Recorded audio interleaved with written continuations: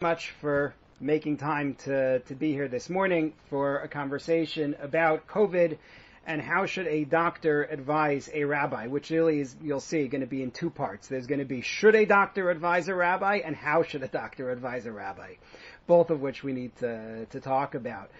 This is the first program in this academic year for our Nussbaum Family Medical Ethics and Halacha program. Thank you to the Nussbaum family for dedicating the program. And I want to give special thanks as well to Dr. Barry Pecos for shepherding this through the accreditation process, that we were able to get CME credit for the year once again. That is a job which seems to become more complicated and more challenging every year. So thank you very much, Barry, for all of your help and work in that regard, and for making the series better on the whole in that process. I never ask for advance registration for the session because, inevitably things come up. A person signs up, can't make it, whatever. So what that means is that I'd like to ask people to sign in via the chat, whether you send a message just to me, that's fine, or whether you just post it in the chat. Either way is fine, but certainly if you want CME credit, we need to have you register as being present.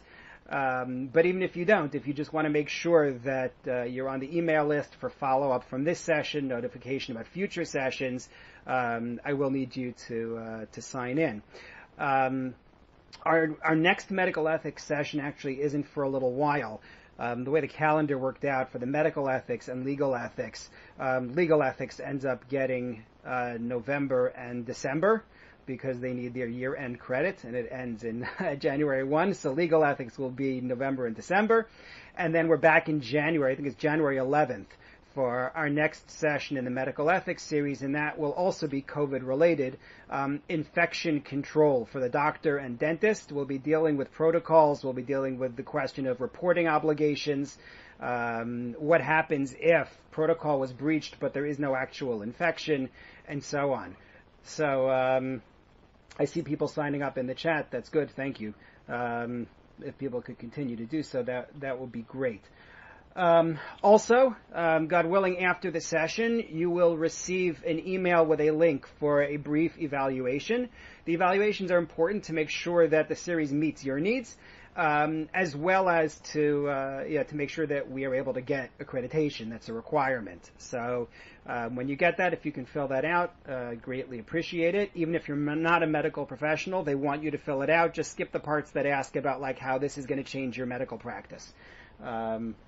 Okay, I am muting people by default to begin with, but I would like people to please unmute themselves to make comments, ask questions in the course of the session. I much prefer if people put their questions aloud as opposed to writing them in the chat, because I don't like to have to monitor the chat as well as the discussion. That becomes more complicated.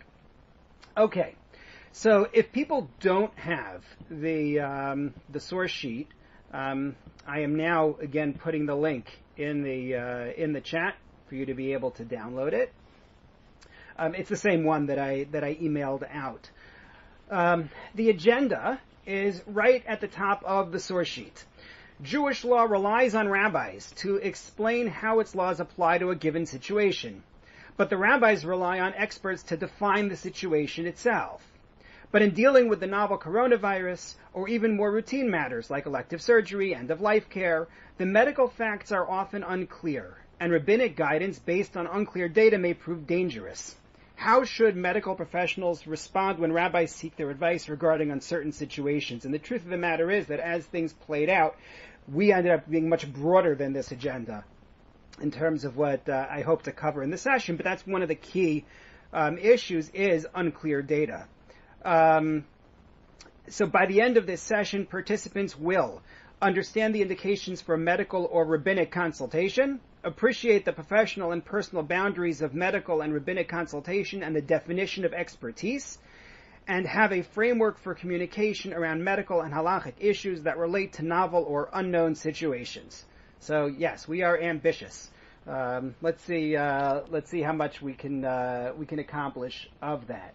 What I want to do is, as I said, first deal with the question of should a doctor advise a rabbi, meaning if you haven't been asked, and then after that deal with, so how exactly does a doctor advise a rabbi? And this topic was actually requested explicitly by various doctors, implicitly by others in discussing COVID issues since this past March. It's a big topic, and I need to give 4 disclaimers, which I think is a record number of disclaimers for me when starting a session.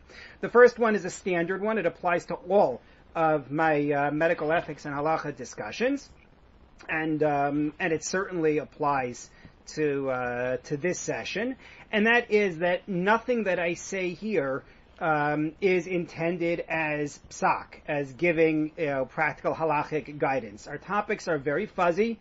They don't lend themselves to straight answers. I see value in our discussion and the general sense as we get from our sources, but if someone is dealing with a specific circumstance, you got to go to your halachic authority to ask for a psak, for a ruling. That's number one. Number 2, since we're dealing with issues which are very live in our community, I want to make sure to note none of our vignettes, none of our cases comes from a particular situation or event in our community. They're hypotheticals meant to present our questions. So if you recognize somebody in it, it's completely, out of your mind, not out of mine. I didn't put that in there. A third disclaimer. When dealing with issues of medical opinion about masks, distancing, and so on, I'm going with what I understand to be mainstream medical opinion. I recognize that there are doctors who are in the mainstream on this. There are doctors who are not necessarily in line with the mainstream on it, but I am not credentialed to have a discussion on, number 1, what qualifies as appropriate medical guidance. That's for the doctors to do. That's number 1. And number 2, it's really a different shear. In other words, the issue of what constitutes appropriate medical advice is a topic of discussion in Jewish law. It's just not the topic of discussion for this morning in Jewish law. We actually have a session planned, I think, for February on alternative medicine, and there we can get into more of the discussion of what constitutes mainstream medicine in the eyes of Jewish law. But what I'm going to be stipulating for the sake of our conversation today is that masks and social distancing are standard medical advice. Okay. And finally, my 4th disclaimer. When I say doctor in this conversation, I mean medical professional. I mean anyone who is trained and certified to practice in a relevant medical field. That's what I mean. So this may include nurses, this may include pharmacists, this includes a range of medical professionals. Often I just use doctor as shorthand. So if you take a look on the sheet at source number 1, and because people keep on signing in and they don't see the chat that preceded them, I just put the link for the sheet once more in the chat. This is from an interview with Rabbi Dr. Aaron Glatt. For those of you who are not familiar, he's an expert in infectious diseases in New York. He is also an ordained rabbi. And he actually serves 2 congregations, which in and of itself is a trick. And it's just a short interview done by the newspaper Newsday in New York, in which he comments, the Torah position is exactly in accord with the medical position. Do everything possible to prevent yourself from getting sick. Because once you get sick, it's much more difficult to get better. Okay, I recognize that that's very profound. Once you get sick, it's much harder to get better. This is certainly true, and I think relatively straightforward. But what he's presenting here, saying the Torah wants you to avoid getting sick,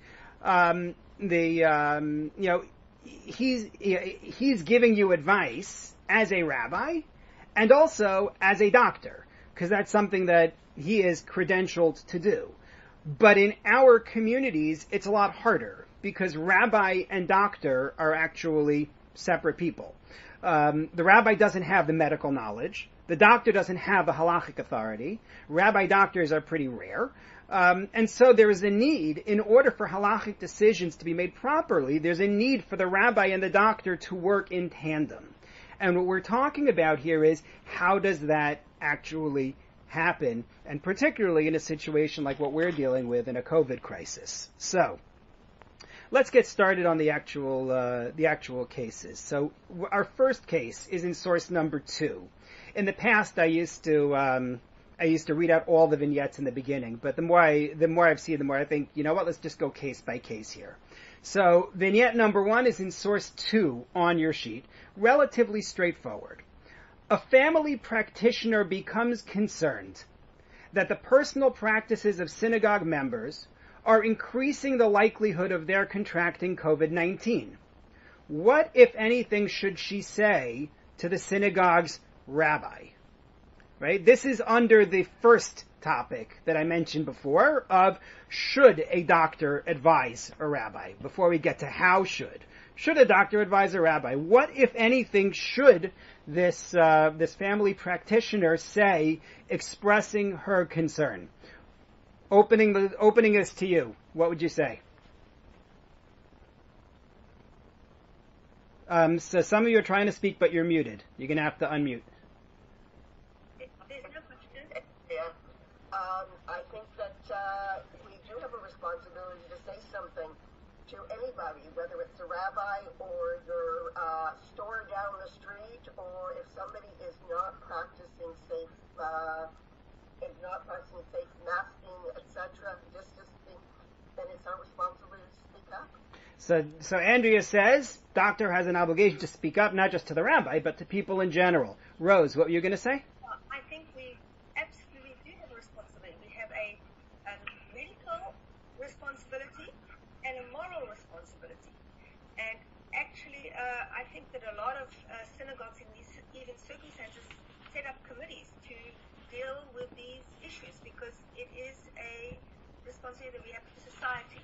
Right. So, you are quite correct that synagogues have set up these committees. I think they're great, and I think it's an acknowledgement that the rabbi needs the doctor's advice in order to be able to guide the institution properly. And so what I'm hearing is doctors do have a duty to speak up, a duty to be involved when they see that something is going on that they believe is unsafe. I heard it worded as a general obligation, a professional obligation, as well as a moral one. We'll have to talk about this in a Jewish context. That's part of why we're here. Dr. Kirshen. I just wanted to ask, why doesn't Tocheach Tochiach require me to first talk to the individual, or individuals plural, who are, quote, misbehaving? Good. So that's an interesting question. Dr. Kirshen takes us to the next step and wants to know, we're talking here about going to the rabbi. What about going to the person? In other words, how do you approach this? So, my simple answer would be that what I envisioned in creating this vignette is not Dr. X going to the rabbi and saying, I saw so-and-so doing something inappropriate, but rather, I know this is going on in the community, and then it's up to the rabbi to make proclamations, not to go to the targeted individual. And therefore, it's not a matter of embarrassing the person or, shouldn't I go to them personally as opposed to going to somebody else. However, some of this will go back to the point that Andrea made, which is, before you talk about speaking to the rabbi, there is potentially a duty to speak to the person involved as well, because you have a responsibility towards them. And in that sense, it will apply. Sam, you were going to say? A couple of things. First is, if you're talking about a specific person, that may be easy. But if you're talking about a congregation where several people follow the rabbi approach, I will take it one step further, and I don't know whether you're going to comment on this. What if the doctor approaches the oilam and the rabbi, but the rabbi minimizes the advice of the doctor and doesn't go mainstream? Right. So that's a great question. We are going to deal with that in source number 14. So that is very much a good question, and we'll have to come back to it. So let's talk a little bit in terms of Jewish sources on this. I am going to deal with some of the secular issues and sources as well, but just anchoring it in Torah. Take a look at source number 3, where I gave you 5 bullet points, just because I did not feel like exhausting our source sheet space on the sources which we've discussed many times before. So I just bulleted it for you, but if anybody wants, I can send you the full sources. The Torah teaches us, "V'ahavta l'reacha kamocha," love your neighbor as yourself, which we understand to mean not simply an emotional feeling, but rather a duty to invest our energies in helping others. The Rambam, in the beginning of the 14th chapter of Hilchos Aval, Laws of Mourning, says the mitzvot that we think of as standard mitzvot in Judaism, like visiting the sick and looking after them, taking care of people before a wedding, before a funeral, Rachmana litzlan, all of those things all come under V'ahavta l'reacha kamocha, love your neighbor as yourself. So I have to help others. We have a mitzvah, lo sa'amod al dam reyecha, do not stand by while somebody's blood is shed, which we understand, the Gemara in Sanhedrin says, gives us a proactive duty to intervene if we believe somebody's health is in danger. V'hashevo solo, the Torah says that if you see that somebody's property is in danger, you have a responsibility to help preserve it, to restore the property to that person, and the Gemara says that includes an obligation to look after the person's health. If you have to worry about their property, how much more so you have to worry about their person. We have a mitzvah, which Dr. Kirshen mentioned, Hocheach tochiach es amisecha, also known as tochacha, instruction or rebuke. You have a responsibility to instruct people if you know that they're doing something wrong. And mind your own business is not a Jewish idea. And then there's also a concept of v'lifnei iver lo sitein michshol, do not put a stumbling block in front of the blind, which on a simple level I would say means don't actively harm people.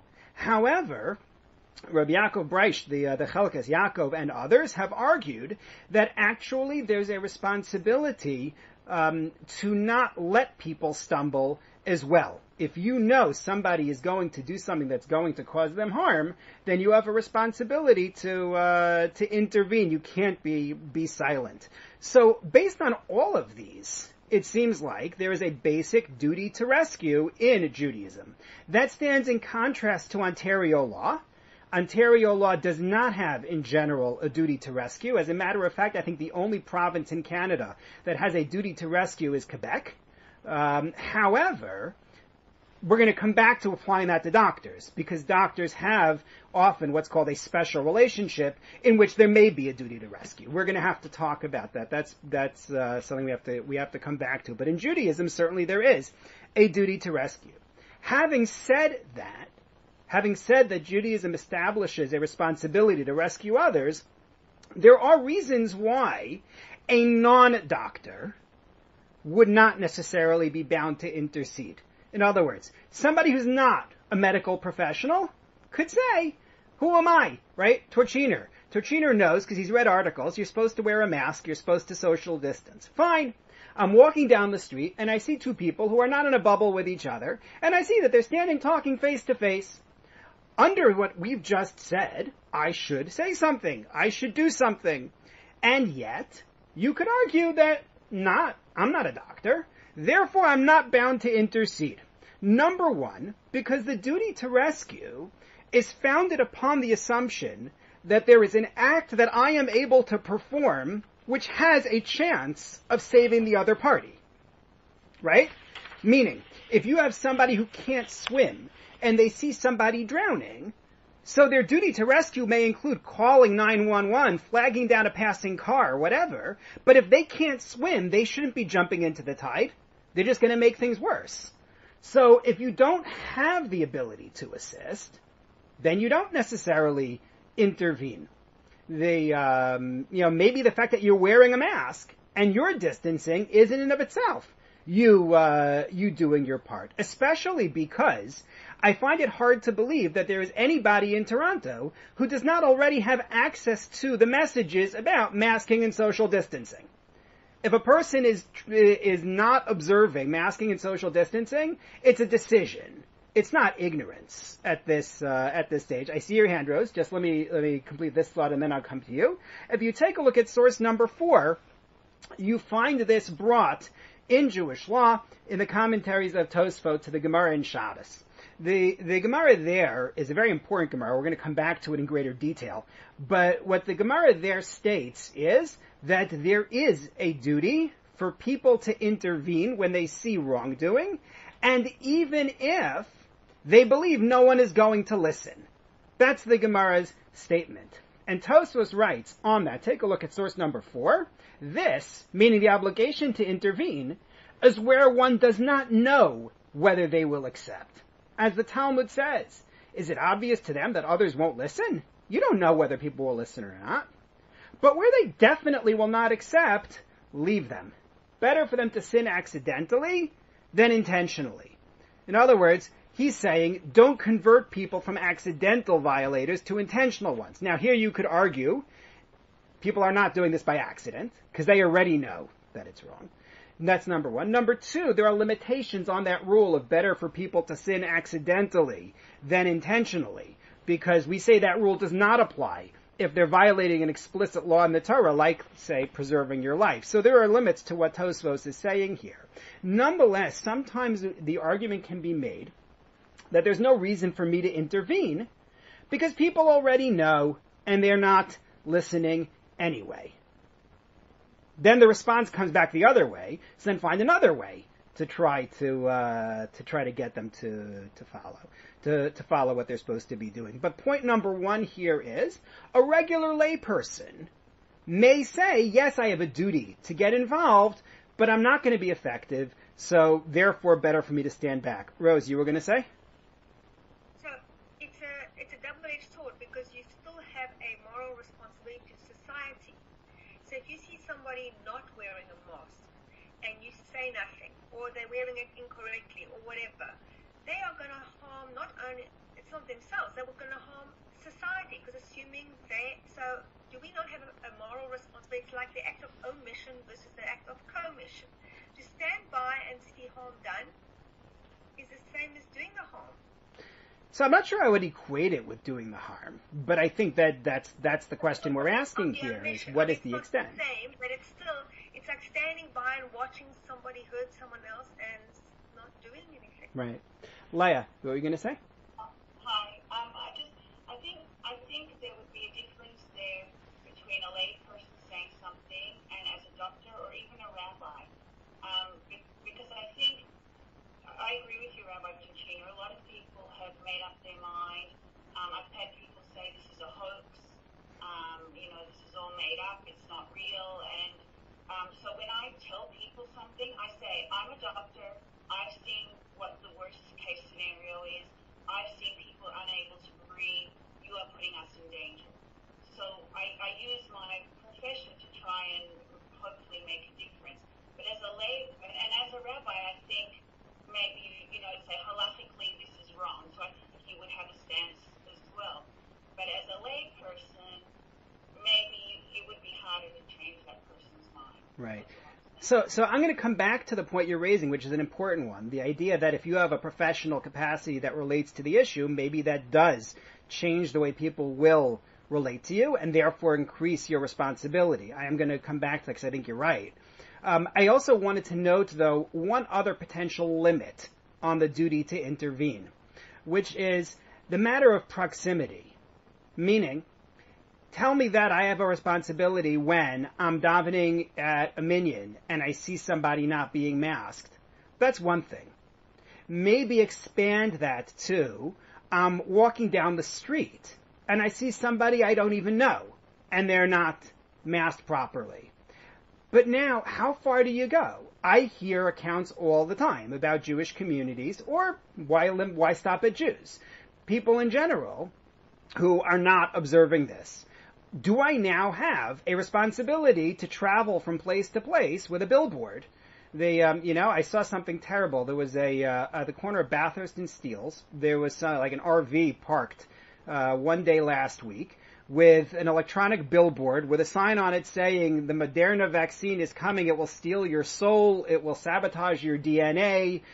the most bizarre thing. But do I have responsibility to actually go around with an RV with a digital billboard saying, wear masks, social distance, so that the world gets the message? I'm going to answer this one just in the interests of time and say there has to be a limit to your responsibility. And I refer you to the law of prika uti'ina. There's a mitzvah in the Torah that if I see somebody with an animal and the animal is loaded up with a burden and the animal is struggling under the burden, I should help. I have to help him unload the animal. I have to help him load the animal. There are responsibilities that I have to assist. However, in source number 5, I brought you the Gemara in Bava Metzia, which says the Torah frames this mitzvah of intervening. It introduces it by saying when you see at one point, and then separately it frames it as when you encounter.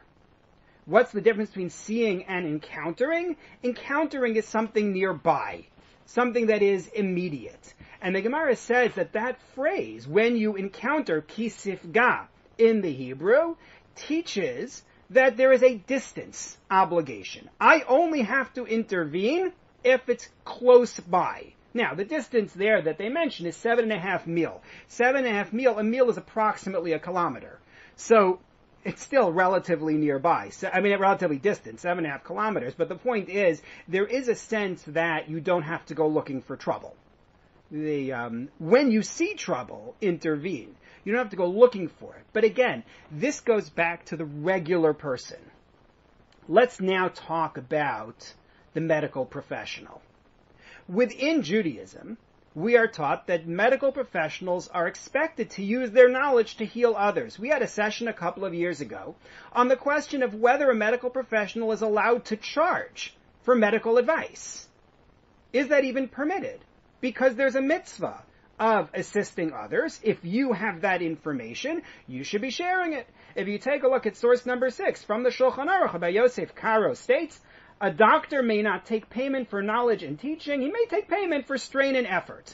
There are things that you have to do that you're allowed to charge for. The fact that you devote yourself to healing others and therefore you're not making a mint in the stock market, so you're entitled to say, I need a parnasa, I need to be able to support my family. Fine. You're allowed to charge for supplies. You can charge for the rental of your office space, if anyone has office space anymore. You're allowed to charge for that sort of thing, but to charge for the advice is inappropriate. Now, we had a whole session on this. This wasn't like a short discussion.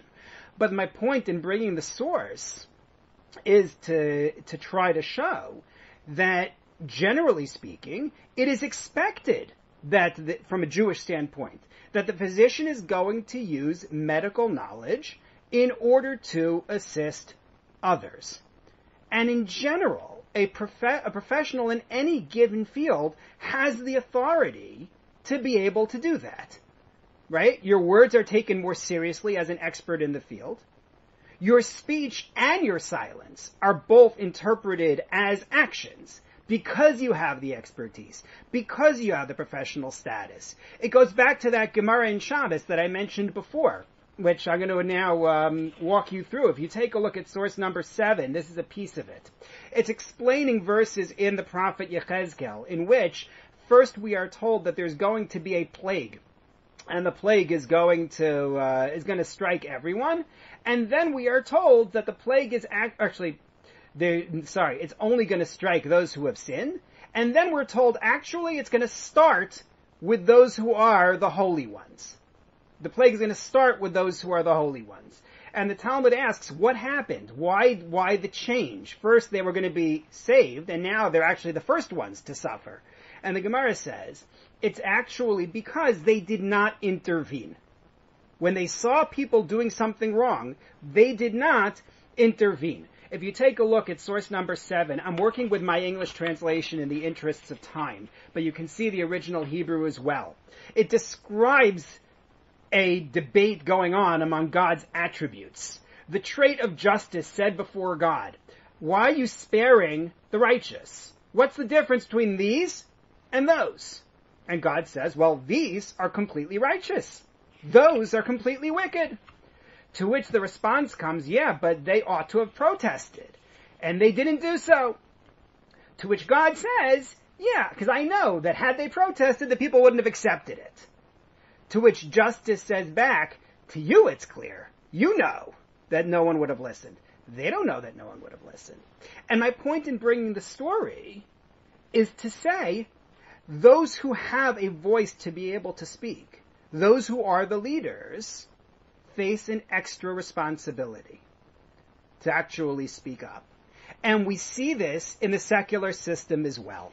After I prepared the source sheet, I found a whole bunch more sources that I wanted to put on the source sheet, and I may even send out an expanded version when I do the follow-up from this class, the follow-up email. I didn't want to start putting out two different versions of the source sheet. That just creates confusion.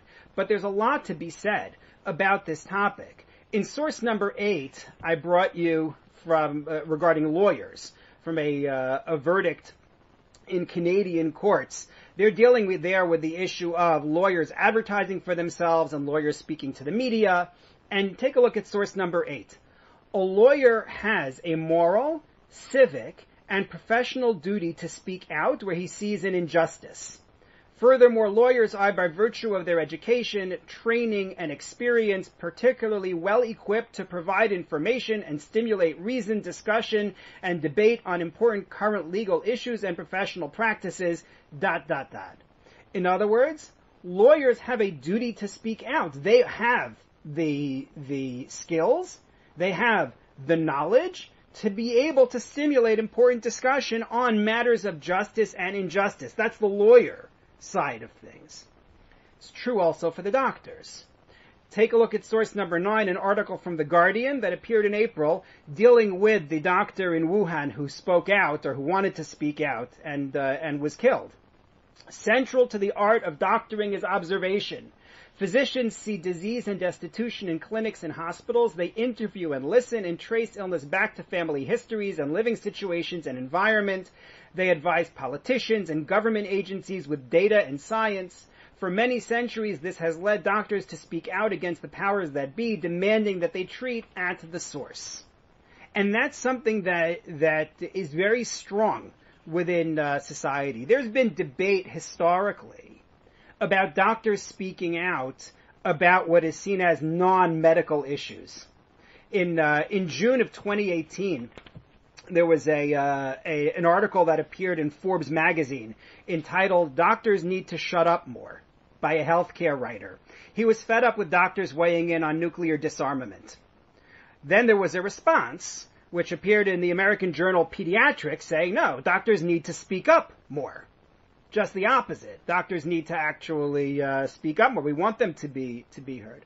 But that was on a general topic with a relatively limited role for, let's say, for a standard medical practitioner.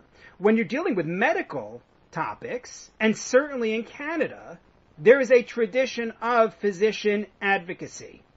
I found an article by a Dr. Neil Arya in the Canadian Medical Association Journal who talked about this advocacy as medical responsibility. And that's one of the articles that I want to show you when I do a follow-up on this. Someone sent me a message in the chat, even though I'm trying not to monitor the chat, asking, is this like actors and basketball players talking about politics? So the answer is that's clearly what the writer in Forbes had in mind. I think that is what he had in mind. But I would venture to say that a doctor has more to say about nuclear disarmament than random person on the street has to say about politics. Well, maybe not. I take that back. I shouldn't say that. But I'm dealing with the doctors now. I'm not dealing with the NBA ethics class for basketball players will have to be at a later date. But is anyone here familiar with, I'm kind of assuming you are, the Charles Tupper Award? Sir Charles Tupper Award? Uh-oh. So the Sir Charles Tupper Award has been given out by the Canadian Medical Association annually since 2002. It's an award for political advocacy. And the criteria for this includes, quote, current, active, and effective participation in grassroots advocacy. Examples of involvement in activities could be meeting regularly with MPs, attending local riding events and fundraisers, coordinating or hosting MP activities. So the idea of physician advocacy is, I think, something valued within society. It's something that is valued by the CMA. Hang on one second. Just have to answer somebody. Not to belabor the point, Rabbi. Go ahead. If you look in the current standards for evaluating trainees and those of us who are no longer, both in the College of Family Practice and Royal College of Physicians and Surgeons, among the 7 domains, including health expert, blah, blah, blah, is advocate. Mm-hmm. There you go. Health advocate. So I take that as support then. Thank you. So what we're talking about here is a special duty for physicians, not just physicians have a relationship with their patients and have to advocate for them, but beyond that, advocate within society. So what I'm arguing here is that, number one, there's a general duty within Judaism, which doesn't exist in Ontario, but exists in Judaism, a duty to rescue. Number two, there are the duties of a doctor expected to use the doctor's knowledge to heal others and supported within the secular system. And then I'll add a third point, which is strongly found in Judaism. You could argue it's found in secular society as well, which is that doctors present as role models. There's a term that the Gemara uses called Adam Chashuv, a person of standing. We are very, very concerned in Judaism about the possibility of misleading others. The examples include Pinchas and Zimri. Pinchas gets involved with a Midianite woman. Zimri gets involved with a Midianite woman. Eliyahu, Elijah, the prophet, stands up against the prophets of the Baal. We have strong concerns about misleading other people. And the opposite, the duty for a person of standing to make sure that they lead others properly, to make sure to guide others properly. So that I brought you an example in sources 10 and 11, where the Talmud discusses a story involving Rav Nachman, without getting into the story at length, because we don't have the time to do it at length. Basically, Rav Nachman had a relative who had made a financial decision during her marriage that was going to deprive her of her and her heirs of her ketubah payment. That was the decision she made at the time. The relative passed away, and now the relative's daughter is out of luck. Rav Nachman says, I have a way for her to take care of this. There's something she can do that will reverse her mother's decision, and then she'll be able to keep her money. And so Rav Nachman gives her the advice, and she follows the advice. It's all there in source number 10 for those who want to see the specifics. And she ends up saving the ketubah money. Rav Nachman then feels bad, and he says, judges are not supposed to act like lawyers. Judges are not supposed to really advocate like this. So the Talmud asks, then why'd you get involved in the first place? So he says, well, at first I thought, family member. You have to act for family. But then I thought, but if you're a person of standing in the community, that can mislead people. It's inappropriate to get involved. People will misunderstand the lesson and do things that are inappropriate. So that's an example of somebody saying, I shouldn't have acted because I'm a person of standing. But I'll give you the easy example of people who should act and who didn't, and it had disastrous results. Do you remember the story of Kamsa and Bar Kamsa? That ring a bell? Classic story from the Gemara in Gittin, taught usually at the time of Tisha B'Av, which is unfortunate because it has ramifications all year long. It shouldn't be a Tisha B'Av story. But in brief, the story goes that there was a man who made a big party. And he had a friend, and he had an enemy. His friend's name is Kamsa, his enemy's name is Bar Kamsa. I'm not going into all the ins and outs of the story, but he makes the big party, and he has his servant invite everybody, and the servant makes a mistake, and instead of inviting the friend Kamsa, he invites the enemy Bar Kamsa. Host sees Bar Kamsa there at the feast, says, get out of my feast. He apologizes, he says, please, I'll pay for my food, not interested. I'll pay for the half the meal, not interested. I'll pay for the entire meal. You get all the credit, you had a big feast, and I'll pay for the whole thing. Nothing doing. The host, who was very happy to invite people via a third party, when it comes to throwing people out, he does it himself. He picks them up and he throws them out of the party. And Bar Kamsa says, all the sages were sitting there at the party and they didn't do anything. That shows that they're good with this. They're okay with it. And he comes up with a system that endangers all of the Jews. He comes up with a strategy. He tells the Romans the Jews are rebelling. He convinces them that it's true, leading the Romans to attack Jerusalem. In the course of the story, there's a sage by the name of Rabbi Zechariah ben Avkulas in the follow-up discussion among the sages. I'm not going into the ins and outs right now. And Rabbi Yochanan ben Zakkai later says, Rabbi Zechariah ben Avkulas led to the destruction of the temple. And it's not clear from the story how he led to the destruction of the temple. However, when you read the version of the story that appears in the Midrash, you understand. Rabbi Zechariah ben Avkulas was the leading sage at the party. And he didn't speak up. And because he didn't speak up at the party, Rabbi Yochanan ben Zakkai says, that led to the destruction of the temple. There is a duty to speak up. And I would apply that here. When you're somebody who has standing in a particular area and you see something going on that's wrong, you do have a duty to speak up. Now, you could argue that, as we said regarding regular people speaking up, that, the population's hearing from doctors all the time and they're not listening. What's my voice really going to change? You can make that argument. You could also make the argument that counseling people in this regard, or let me say it the other way, your silence is not necessarily taken as a statement that their behavior is okay. I'll give you an example from a very different conversation. Question comes up in the realm of psychology. You're a marriage counselor. A couple comes to you for counseling. Their marriage is illegal in Judaism. Their marriage, let's say he's a Kohen and she was a divorcee. Are you, as a counselor, allowed to offer them counseling to stay together in Jewish law? Or do you have to say, I can't take this case because, as far as I'm concerned, they're not supposed to stay together? What would you say?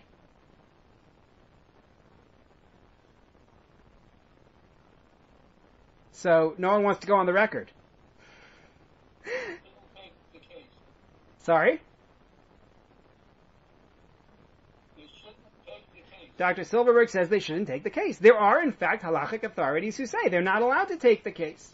Rabbi Shabtai Rappaport, who married the... Already married.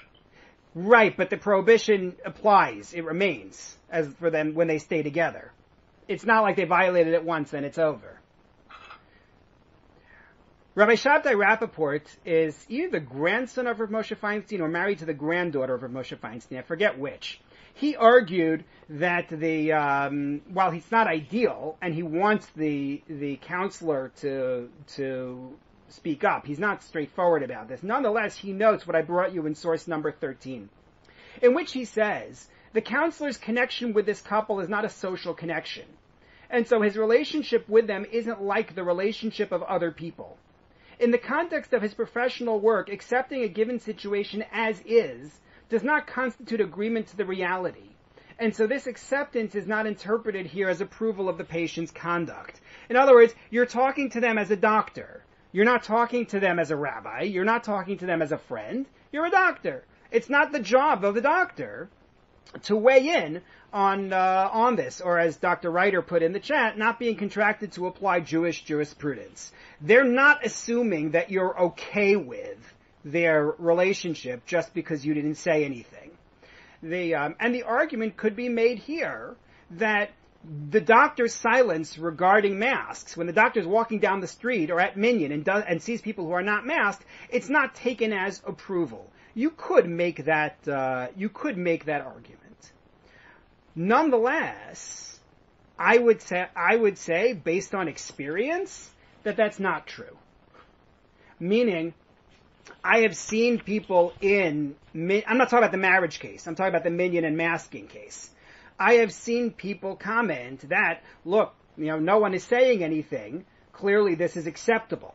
The people have said that about masking in minyan environments. And as I said in my disclaimer at the very beginning, I'm not talking about a particular shul. Please don't read anything into it.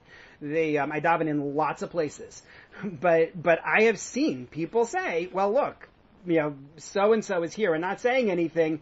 This is an okay thing. This is considered acceptable. This is safe because, and then the excuse follows. Let's talk practical implementation. Number one, and this is a very important point to me. It's important for the doctor to realize that the rabbi may not be able to do anything about this problem. Right? Dr. Kirshen mentioned before, maybe you go to the person involved instead of going to the rabbi about this issue. But recognize the rabbi may not be able to do anything about the problem. Rabbis have two roles, or two modes, when it comes to enforcing halacha. One is active, and one is reactive. Active meaning in an institutional setting, they're able to protect the halachic integrity of the synagogue and the community. In an institutional setting, the rabbi can set rules for what goes on in the synagogue. However, when you're dealing with a personal setting, the rabbi becomes reactive. You ask the rabbi a question about your personal activities, the rabbi can give you an answer. If you didn't ask, the rabbi does not have the ability to volunteer his opinion. A rabbi can do a lot about people who are, let's say, coming to shul without keeping quarantine. Hang on, Leah. A rabbi can do a lot and say, we don't want people to come here if they're breaking quarantine. That's fine. But what really is the rabbi's authority if people are going to a backyard minyan, which involves members of the shul, without quarantining? If the people at the minyan are fine with it, what's the rabbi's ability to act out, to act up, I should say, or to speak out? That's what I meant. A rabbi can make rules. If the rabbi has a simcha, if the rabbi has an event, the rabbi can make rules about it. But what's the rabbi able to do when you're talking about other people's smachot? You take this out of the realm of COVID and it becomes very obvious that the rabbi's role outside of the institutional setting is extremely limited. Leah. Well, okay, I understand that, but I thought you were actually talking about within the shul that people sort of don't have the mask on properly and so on. Let's say some women showed up without head covering, and that's sort of, you have signs that say, please wear married women wear a head covering. Could I compare it to that? Like, would the rabbi have a right to say, you know what, I guess they don't. They don't say anything. Yeah. They generally do not. But this is a safety thing, too. Like, could the rabbi, or let's say, again, not talking about any shul, let's say a rabbi may say something like, there's way too much talking going on in the women's section. If you want to talk, please leave. Could the rabbi not do the same thing? Anyone who is not masking and social distancing, please leave. So I think institutionally, the rabbi can do that. But that's where it ends. Meaning, a person says to the rabbi, going back to our vignette, I know people are not careful in the community. The rabbi can make an announcement, put out an email and say, people should be masking and social distancing. But the rabbi has no greater power regarding this to go up to people outside of the institutional setting and say, you should be doing X, than the rabbi does on other issues. The rabbi finds out that there are people in the community who are relying on a kosher supervision that the rabbi feels is substandard. So the rabbi can send out an email saying, this shul does not recommend such and such a standard, right? Such and such a certification. But watch what happens if the rabbi tries to go up to somebody who's having a barbecue with it and warn them about it. But that's a personal thing. Here, people are putting other people at risk. Right. Right? So, could the rabbi, I know it's a very delicate situation, but could the rabbi not, let's say he knows someone is going to a kiddush club, unmasked, sharing food and so on. He still is that person's rabbi. Could he still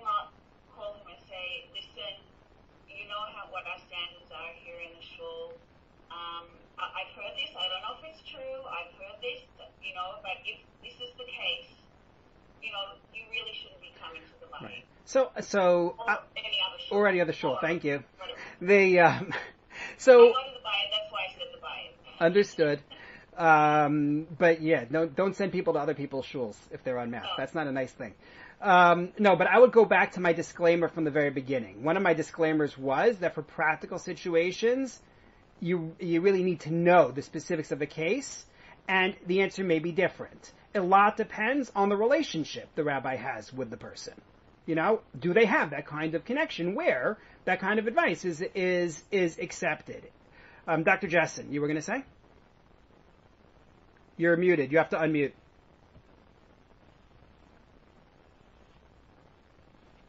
About this case, I think what you're saying is that the rabbi doesn't have the authority to tell the person that you shouldn't go to a kiddush club that's outside the shul. That's up to you. But I think he does have the authority that if he knows that there's a group of people that are constantly getting together, they're not in the bubble, they're not doing anything, and they're not being careful, why can't he say, you can't come to the shul? That's where I do have authority. You're endangering everyone who's in the shul. So he can't influence their behavior outside, but he should be able to have the authority to bar them from coming to the shul. Yeah, no, I think creating medically sound rules that are enforceable is something that a rabbi can do. I don't think naming names is the way to do it. I think you need to come up with some kind of standard that can be articulated in a clear way. People who daven in minyanim where people are not masked, should not attend. If you have davened at a minyan where people were not masked in the last 7 days, or whatever it is, then don't come to services here. I'm not so sure how that would play out in practice, but in theory it can work. I want to wrap up this one because there's so much more to talk about. I apologize. Dr. Kirshen is smiling because he looked at my list of 5 vignettes and knew that I wasn't getting anywhere near all 5. Nonetheless, we're going to do what we can. The one thing I wanted to add on this point is that having a doctor as a teammate can really help the rabbi in this regard in 2 ways. Number one, because having a doctor as a public teammate gives the rabbi's words authenticity. It's not just me talking because of some article I read or interview I watched, but I'm working with my medical team. As was noted before, synagogues that have them are better off. Working with the rabbi will also give the doctor's words greater weight. Meaning, the doctor says to the man in his 80s, don't go to minyan. The man says to himself, I've been going to minyan since I was 10 years old. The doctor is not going to stop me from going to minyan. If the rabbi says, don't go to minyan, that will carry greater weight.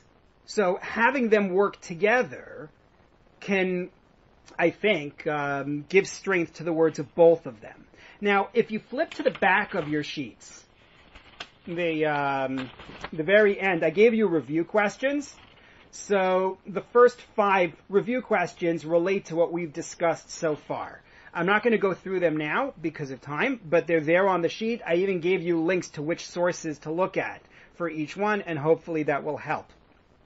I want to move to the next question of should a doctor advise a rabbi? The issue of correcting the rabbi. If you take a look at source number 14, you get the vignette. Sam, this was your issue before. A family practitioner becomes concerned that the personal practices of a synagogue's rabbi are increasing the likelihood of the rabbi contracting COVID-19 and communicating it to others, as well as inspiring irresponsible behavior in others. What, if anything, should she say to the synagogue's rabbi? Oh boy. So go back to what we began with. A non-doctor in this situation will have all the elements we noted above about love your neighbor, instructing others, don't stand by, and all of that. And sometimes you need to protect the rabbi from his own conduct and to protect others whom the rabbi might infect or might mislead. And there's an added element, because the rabbi here is what we called before, Adam Chashuv, a person of status, right? We talked about this before and said a person of status has special responsibilities, and in this case, The rabbi has a great responsibility because the rabbi's conduct might undermine faith not only in the medical side, but in the halachic side. Take a look, please, what I brought you in source number 15, the Gemara in Moed Katan.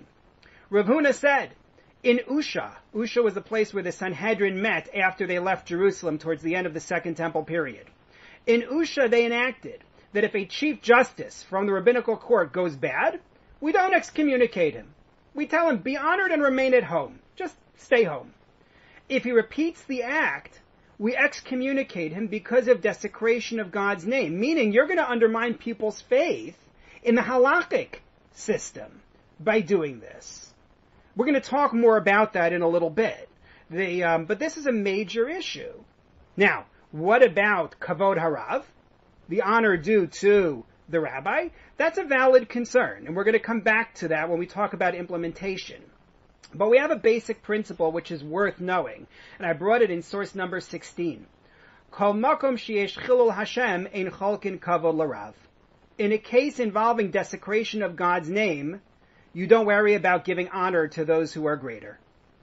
If this is really a concern of chilul Hashem, of meaning undermining people's faith in the halachic system, aside from the concern that we have of people's health, then it's legitimate and appropriate and even mandated that you have to say, I'm not going to hold back because of the honor of the rabbi. And that's a basic point for anybody, not just for a doctor. All the more so for a doctor because of the reasons that we've said before. But this becomes a duty. Rabbi Berman, you were going to say? You're muted, though. Sorry. Is there a limit to what level of rub you're talking about? I mean, there's been some poskim who've come up with some suggestions about schools and obeying health standards, etc., that some might say are very dangerous. Yeah, you're correct, and I don't think there's a limit. I know what you're referring to, obviously, statements made in Israel about opening school systems, and not just in Israel, but those have made the headlines. And I share the concern for the impact it can have. You know, I'm torn a little bit because to a certain extent you need a voice that is pushing and saying, but we need our schools, because you can't let this be a one-sided conversation in which the schools are simply dismissed. But your conclusion has to be a medical one. I see your hand, Rose. Just, you know, there does need to be a voice like that as part of the conversation. The other piece of it, of course, is, and this is something that's bigger than our discussion, but I should mention it at some point. Actually, you know what? It's going to come back anyway in vignette number 3, which is, what do you do when the medical information is uncertain? And often the political decisions raise doubts about the certainty of the medical advice that's being given, because some of these rules in Israel and here and everywhere else appear random, and that undermines faith in the system. Rose, you were going to say? I think people are only thinking COVID, but there's a bigger picture. And I think that with respect to schools, there have been studies that have shown that younger children they may be carrying, they do not transmit the virus, and that their long-term well-being is also impaired. It's like a patient who has cancer and is afraid of COVID. Does that mean they're not going to look for cancer treatment? So it's not black and white. It's very gray. But there are studies that suggest, I mean, for schools especially, and for younger children especially, that the harm is going to outweigh the harm of not going to school is going to outweigh the benefit. And you have to balance that, and then balance it, of course, with halacha, because that's what we're talking about. And actually, to add to your point, there have been articles in the past week saying that the school openings that were expected to be super spreader events have not actually materialized that way. So it is worth noting that, you know, that level of doubt, which we're going to come back to again in vignette number 3, B'mhera B'yameinu. I want to talk implementation, because implementation on this is really, really important. Do you make public statements if you feel like the rabbis are not listening? We talked about excommunication, which is something public. Take a look at source number 17, the Talmud in Menachot, in which we are told, if a Torah scholar goes bad means personal misconduct, we do not degrade him publicly, quoting a verse from Hosea as a basis for it, don't say anything. On the other hand, take a look at source number 18, passage in the Yerushalmi, the Jerusalem Talmud. We do not excommunicate an elder unless he has done as Yeravam ben Nevat and his allies. Yeravam ben Nevat was the one who led the breakaway kingdom. After the time of Shlomo HaMelech of King Solomon, his son Rechavam takes the throne, and Yeravam ben Nevat takes the 10 tribes of the northern kingdom and splits them off. He causes other people to sin. If this elder is causing other people to sin, as we saw with Yeravam ben Nevat in Tanakh, then you make a public statement. And in fact, the halacha brought in the Rambam and in the Shulchan Aruch follows source number 18, follows source number 16, saying that if it's to protect other people from being led into wrongdoing, then you make a public statement. I'll go even further than that. Although I don't think it's warranted necessarily in this situation, I want people to be aware of the laws on the books. The source number 18 and source number 19, the Rambam, and then the Tashbetz, Rabbi Shimon ben Tzemach Duran, talk about removing somebody from a public position, including a teacher, including a rabbi, including a judge, for a pattern of carelessness in their professional rulings. So be aware that that's, this is law on the books. Nonetheless, there's a right way and a wrong way to advise a rabbi that he's made a mistake. If you take a look at source number 21 from the Shulchan Aruch, from the Code of Jewish Law, Rabbi Yosef Karo writes, one who sees his rabbi transgress the Torah should say to him, didn't you teach us, our master, such and such? In other words, you don't say, Rabbi, you're wrong. You say, Rabbi, what about? You frame it as a question rather than as a declaration. And then Rabbi Moshe Isserlis, the Ramah in the Ashkenazi portion of the Code of Jewish Law, says, and if he only intended to violate a rabbinic law, you still have to protest. Meaning, don't think it's only if it's a deoraisa, a biblical rule, even for a rabbinic rule. And then Rabbi Isserlis goes on to differentiate and say, if it's a biblical thing that you think he's about to violate, speak up even before he does it. Otherwise, wait till afterwards. But either way, you still frame it as a question. It has to be done in a respectful way. I would add to that, realistically, both on a personal level for your relationship with the rabbi and as a matter of respect, it's probably better to find a rabbinic colleague to deal with it.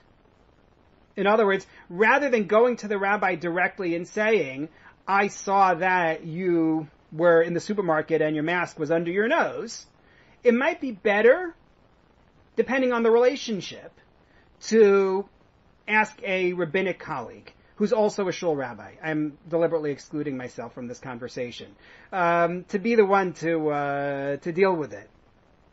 And then the last point, but I think the most important point in this implementation, it's also important to make the correction on the right halachic basis.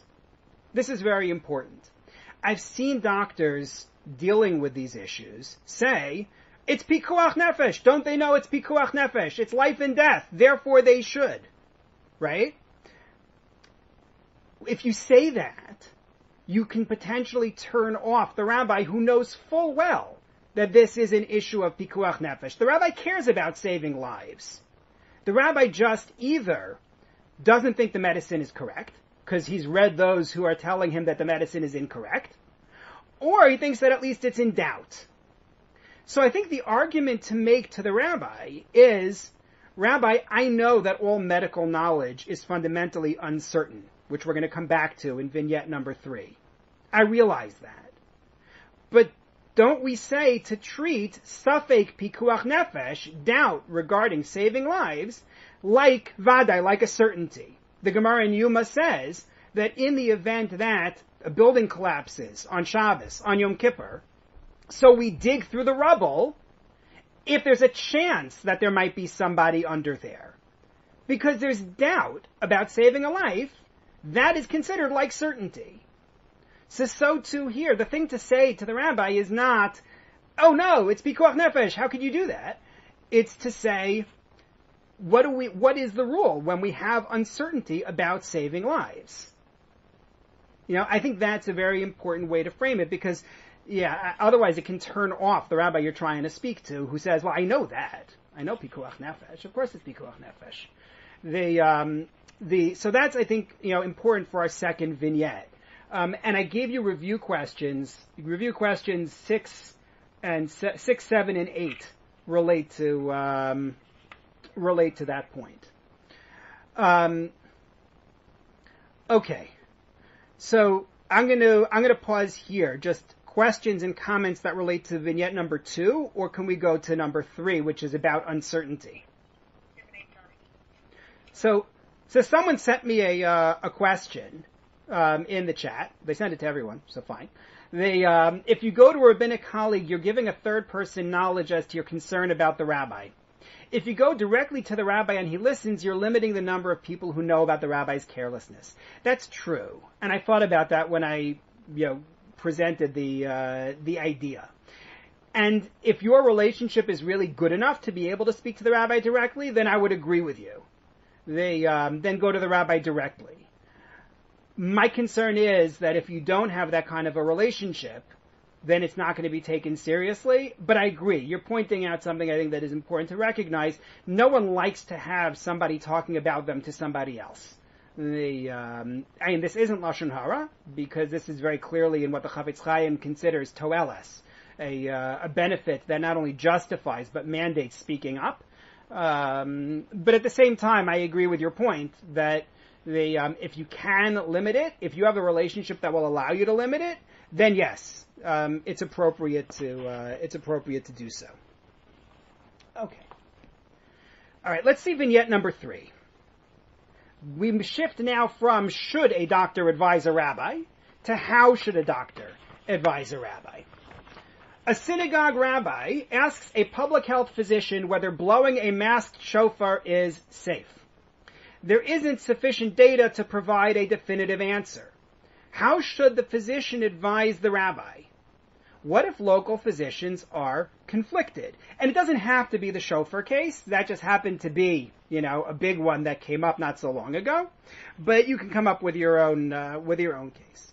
So I think it's important to recognize that halacha is not so rigid that it can only deal with certainty. We have rules for dealing with doubt in every area of Jewish law, right? What bracha do you make on a granola bar, on sushi, on a wrap? There's a lot of uncertainty in all of those areas, which obviously we do not consider to be life and death.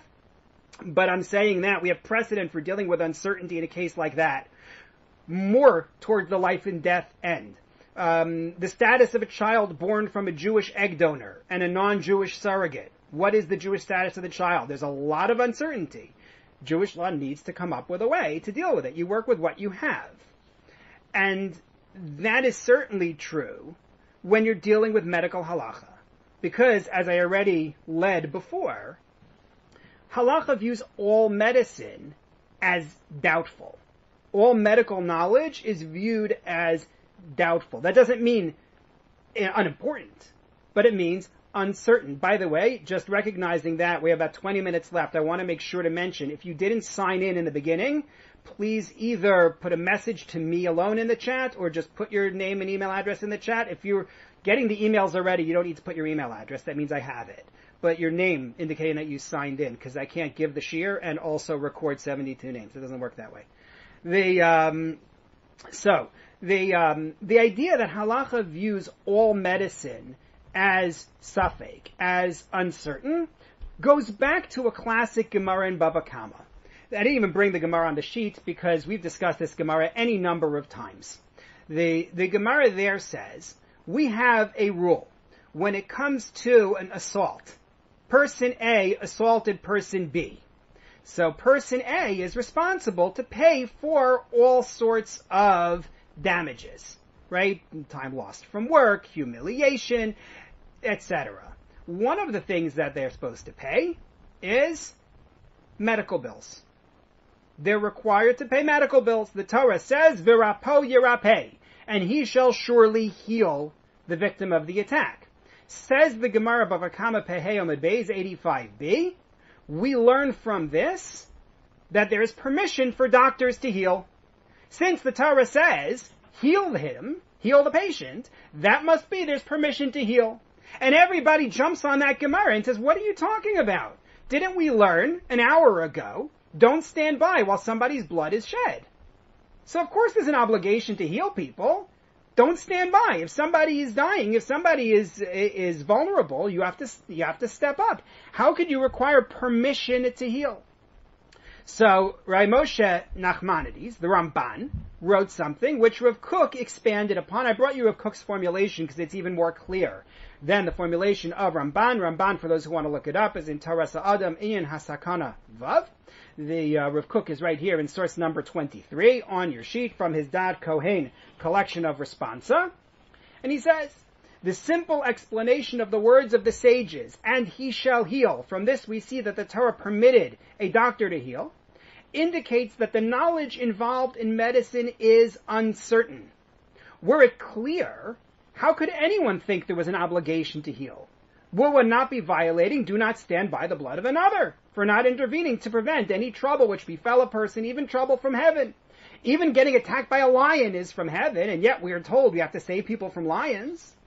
So too in medical treatment. He says, the reason why the Torah has to permit a doctor to treat a patient is because the argument might be, yeah, but I might not help the patient, I might actually make things worse. Because I'm human, and medicine is, as yet, an imperfect science, and therefore I may make things worse instead of making them better. So therefore, Rav Kook says, that's why the Gemara has to say, do it anyway. Heal anyway. You don't know. It could be that when you think that this antibiotic is good for the patient, you're actually causing harm. It could be you think this surgery is good for the patient, and it actually makes things worse. That's possible. Nonetheless, you only work with what you have. And we will rely on that uncertain medicine to break Shabbos and to break Yom Kippur. The doctor doesn't know for sure this patient needs to eat. The doctor doesn't know for sure that giving the patient this food is actually going to help. But that's what we do. We don't let uncertainty be cause not to give guidance. You just give the best guidance you can. And to go back to what I said before, because we're dealing with life and death, so we say, Safek Pikuach Nefesh. If you're in doubt about saving lives, that's like Vadai. That's like a case of certainty. So that's the basic underlying principle when it comes to how you advise when the medicine is uncertain. So what do we do if the doctors themselves are conflicted? What about where? In fact, I have doctors who say X, and I have doctors who say Y. I have doctors who say, go outside to blow shofar. I have doctors who say, put a mask on the end of the shofar. I have doctors who say, get the Tokeash COVID tested right before Rosh Hashanah. Right? And I have doctors who say, don't blow shofar. Right? This year, the first day was Shabbos, the second day is rabbinic. So just don't blow shofar this year. You can find doctors who will say everything. So what do we do? So we discussed this last spring when we had one of our initial COVID classes, when we were talking about issues of recommending medications that haven't been proven yet and things like that. And what we said was the following. We said three things. Number one, we said, try to get the greatest expert you can. Go to the greatest expert you can. This isn't rocket science, folks. Get the greatest expert you can. Take a look at source number 24. Rav Yosef Karo in the Shulchan Aruch, one should not attempt to heal unless he is expert and no one greater is present. Otherwise, you're shedding blood. He says, get the greatest. That's number one. Number two, I'm going to come back to the impracticality of that line shortly, so hang in there. But number two, if you have different sides among medical professionals, so then what you do is you work with a significant majority. You try to find the significant majority. Rabbi Yaakov Reisher in the Shvus Yaakov, I brought you in source number 25, dealt with this issue regarding a treatment for a patient. And he said, the doctor who's making a recommendation to the patient who is in a life and death case should check with local expert doctors and decide based on the majority of views. You see it in source 25, meaning a recognizable majority, which is double, meaning a 2/3. Look for at least 2/3 of doctors to say something in order to consider that something to go on. Why 2/3? Because there's concern regarding frivolous people. Not everybody is necessarily on the same level, and not everybody is as careful. So therefore, take that majority and the agreement of the leading local authority. So now you'll say, well, what are you going to do? You're going to go with the greatest expert for every case that comes up? How in the world are you actually going to manage this? So Rabbi Eliezer Waldenberg, who was a leading authority in medical halacha until his passing about 15, 17 years ago or so, was a leading authority in Israel. Many doctors from Shaarei Tzedek Hospital went to him for halachic guidance. He says, if you don't have the option of getting the greatest doctor, so you go with the greatest available authority. You have to take the greatest available authority. Take a look at source number 26. He says, as long as the greater doctor does not have the ability to treat every local patient, or the patient lacks the financial means of reaching him, any doctor with a diploma who has received certification and permission to treat professionally may treat, even though there's a greater doctor in the city. This is especially true for known illnesses with well-known and accepted modes of treatment when you're dealing with stuff that every doctor is comfortable with, so then it's easy.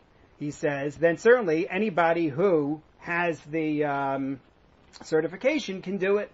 But even if you're not dealing with something that's obvious, even if you're not dealing with something that is known, nonetheless, he says, your duty is to try to get the greatest you can. But if the greatest isn't available, then you have the shoulders, you have the training, you have the certification. It's your job to call it as you see it. That's the idea. So every medical professional who is trained and certified is of great value and can reliably present the rabbi with the data, certain or uncertain, unanimous or conflicted, on which to base a decision. Is that clear? Is that clear?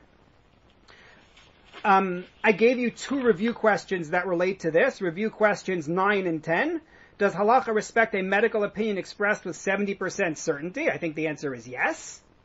And what does halacha look for if the experts are conflicted? So we saw greatness, significant majority, and local authority. So someone sent me a question privately about weighing in on anti-mask demonstrations. We'll see if there's time for this at the end. I say that knowing full well there will not be time for this at the end, and feeling pretty good about that. I want to hit question 4. Question 4 is very important, unless there are medical questions that relate to number 3 about the uncertain data. Okay, then let's go to question 4. Question 4 is competing imperatives. Source number 27. An epidemiologist is appointed to lead a synagogue's COVID response team. She feels the synagogue should err on the side of caution, canceling all communal events and admonishing synagogue members to avoid in-person contact with others. The rabbi raises concerns about the mental health of congregants who are more isolated. How should the doctor and rabbi resolve questions when all results entail risk? Right? And this goes back to a point that we made back in the beginning. Closing schools, detrimental for the learning as well as mental health of the students. What do you do when there are risks on all sides? So, as we said regarding uncertain medical knowledge in the previous vignette, halacha recognizes competing imperatives in every area. And we always need to have systems for dealing with competing imperatives. Right? Someone wants to make aliyah, but their parents don't want them to. So, competing imperatives. Honor your parents, living in Israel. Someone wants to give tzedakah to a relative who has a drug addiction. Am I enabling addiction by giving? But I have a responsibility to help them, and this is my only way to help them. And so on and so on.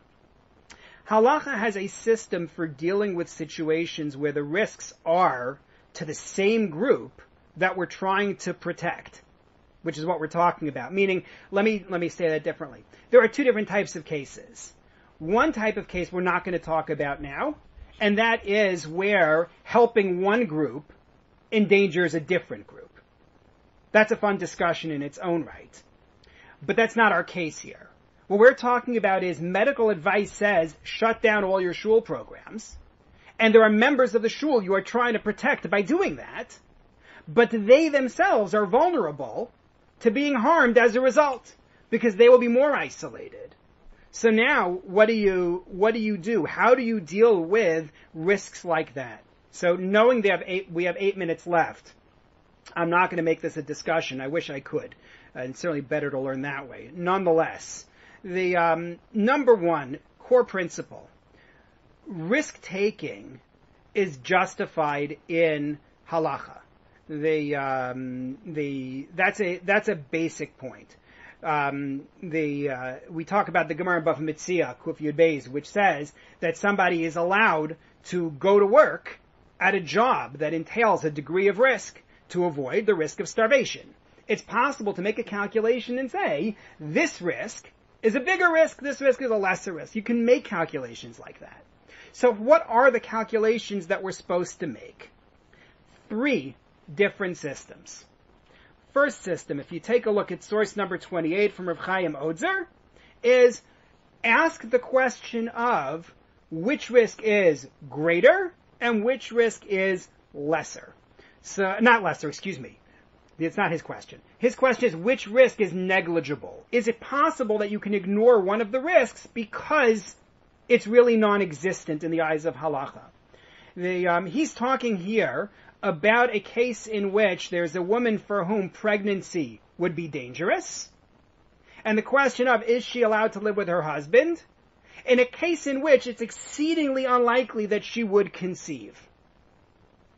He's dealing with a case that appears actually in the Talmud. And he says, if you're dealing with a case in which the risk is exceedingly low, then you can say, I'm going to do what everybody else does. Shomer Psayim, Hashem, God guards people who are foolish, and I'll be okay. I'm not discussing the conception case right now. My point is only the principle that he applies, which is some risks are so low that you're allowed to take them. So I am allowed to go to work knowing that I am going to have to drive for 25 minutes on Bathurst in order to get to work. Yes, there is risk involved. Nonetheless, it's a low enough risk that I can say it's not significant in its own right. Some may disagree. But that's, your mileage may vary, if I may pun. That's one. Second, argument is, weigh one risk against the other risk. Is one of the risks much lower than the other? So even though neither of the risks is negligible, nonetheless, one of them clearly outweighs the other. So if you take a look at source number 29, Rabbi Aryeh Lipschitz, the Shem Aryeh, talks about going to sea in a boat. We know that classically we have looked at traveling by boat as dangerous. A person who comes back from a voyage is supposed to make Birkas HaGomel, is supposed to thank God for saving them from a dangerous situation. So clearly we want to avoid that risk, and yet there is such a thing as making such a bracha. Clearly there are cases where you're allowed to go to sea in a boat. So the answer given in the Shem Aryeh, Rabbi Lipschitz, depends on why you're going. He's writing, keeping in mind, in 19th century Lithuania, he says going to sea in the Mediterranean, meaning just to wander the world and see new things, it would be appropriate to avoid this. But only to go for livelihood or trade. He says, if I'm weighing the risk of the sea voyage against the risk of starvation, because I don't have a means of supporting my family, so starvation's a big deal. And therefore, I'm able to go to sea to try to support my family. Weighed the two risks, the risk of starvation is a bigger deal.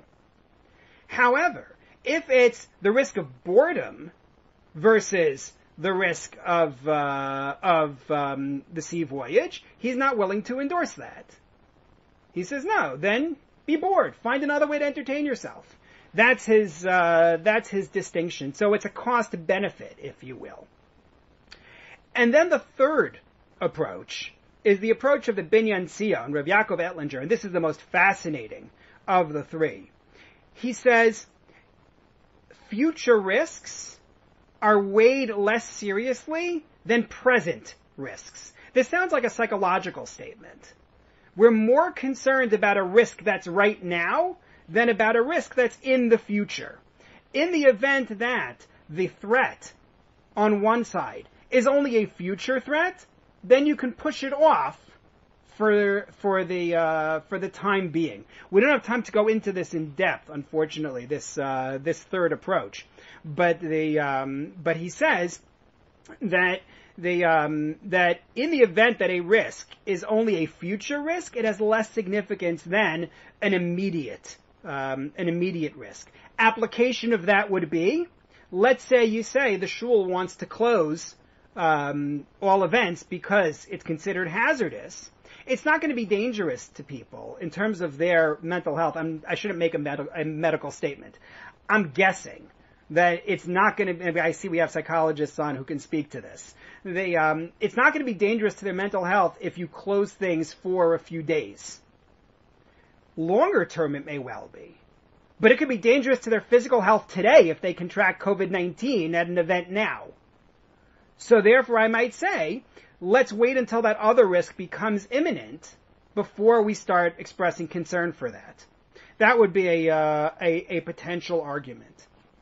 And we have within Judaism a precedent for saying that you can take some risks in order to benefit in other ways. Someone sent me a message asking about the recording. I always try to send out a link to the recording afterwards so that people can download it, and by all means you'll be able to share it as well. Okay, so I want to point you to source number 31 quickly.